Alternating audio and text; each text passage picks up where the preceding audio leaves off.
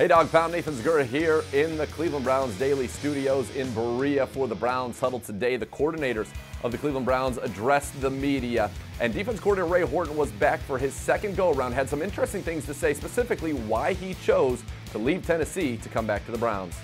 When I was up here the first time, I really fell in love with the fans and the city, and I was in Nashville in the airport on a bye week, and there was a Cleveland supporter fan coming through. He goes, "What are you doing here?" I said, "I'm just taking a little vacation." He goes, "We miss you up there."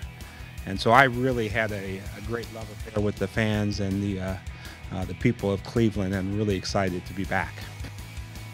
When asked about the difference in the run defense this year, Ray Horton said people will have assignments. They will know their roles and be able to execute them. He also talked about some guys who may play bigger roles this year, specifically Barkevious Mingo, who was picked 6th overall in Horton's first year with the Browns. He's a tall, lean, fast young man that we've got to utilize that. Now, what do we have on the table for him? Some things different than it's been in the past. For the full press conference from Ray Horton, as well as Pep Hamilton and Chris Tabor, head on over to ClevelandBrowns.com and the Browns mobile app, the only place to get the latest news on your Browns.